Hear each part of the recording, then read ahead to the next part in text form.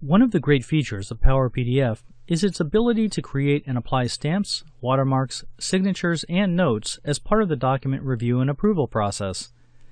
Whether these are related to the review and approval of medical records, legal files, or financial documents, having these PDF capabilities on the desktop can dramatically accelerate your workflow.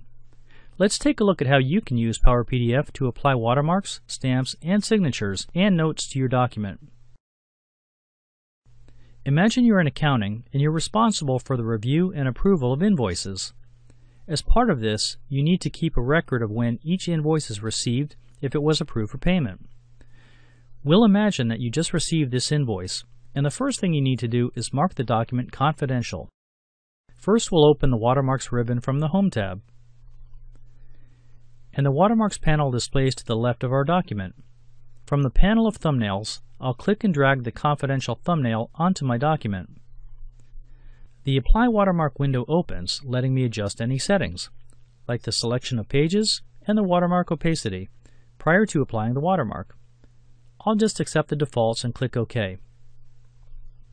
Our document is now stamped with a confidential watermark, but let's say we wanted to create our own customized watermark, for example, a watermark that indicates our company name. This is easily done, as I'll now demonstrate. At the top of the Watermarks panel, notice the purple plus sign.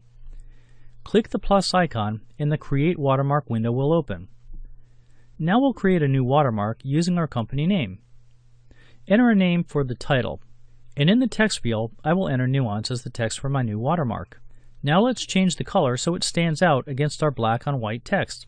I'll select purple. Notice that as I make changes, I can see the effect of these changes dynamically in the preview window. Next, I'll change the angle of my text to 45 degrees. I'll further modify my text by selecting Outline Only and choosing Bold from the Style menu. There, that looks good. I'll click OK to accept my changes. We can now see our new watermark, named Nuance, in the Watermarks thumbnail panel. To apply the new Nuance watermark we just created, I'll just drag and drop it from the Watermarks panel onto my document. Click OK, and our watermark appears as expected. As part of the review process, you may also want to use stamps to indicate if a document was reviewed, revised, or approved. In our example, we are going to apply the Approved stamp. This is a dynamic stamp that shows who approved the invoice and the date and time it was approved. To the right of the Watermarks panel, notice a toolbar ribbon containing a panel of icons. I'll select the Stamps icon to open the Stamps panel. Next, I will click the Approved stamp to select it. Move your mouse over the document. Notice how the cursor changes to a crosshair stamp icon. Simply move the cursor to the location where you'd like the Approved stamp to appear, then click on the document. The Approved stamp now shows that your document has been stamped for approval. Previously, we saw how easy it was to create a new watermark from the Watermarks panel. This time, we'll create a new stamp, which is also easy to do. One of the ways we can do this is by simply selecting and copying an area in a document. From the Edit tab, we'll select the Edit Area icon from the ribbon toolbar. Let's create a stamp from the PTX Research title. I'll click and drag around the title, then right-click on the area to open a menu. From the menu, I'll select Create Stamp. This opens the Select Image window. If I want to give the stamp a transparent background, I can click the eyedropper icon to apply transparency and drag it to a white area in the background of my image. In this case, I will drag the eyedropper and click in the white area between the X and R. Now, in the name text box, I'll enter a name, PTX Research, and select a group, Standard, into which this stamp will be added. I'll then click OK. Our new stamp is added to the Stamps panel and is ready to use.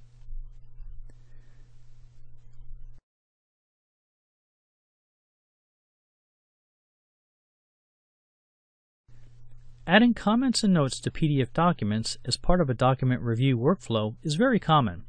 This is usually done by typing into a sticky note on top of the PDF. Power PDF lets you streamline this process by letting you speak your notes instead of typing them. To use this feature, you'll need a noise-canceling headset and an internet connection. Let's imagine that you just received an agreement from a client and you want to make some quick comments in the document. Simply go to the comment ribbon and click the Drag and Notes icon. Power PDF will activate the annotation tool the first time you use it. Move your cursor across the document and you can see that it changes to a Notes icon. We can now just click anywhere in the document to indicate where we would like to add a comment using our voice.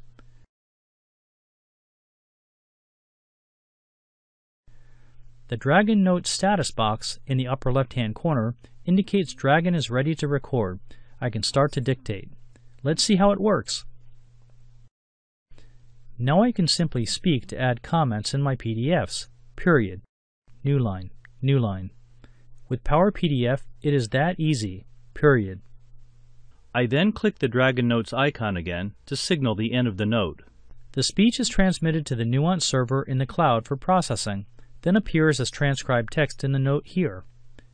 This is performed seamlessly, and no account or registration is required to use this powerful, unique feature.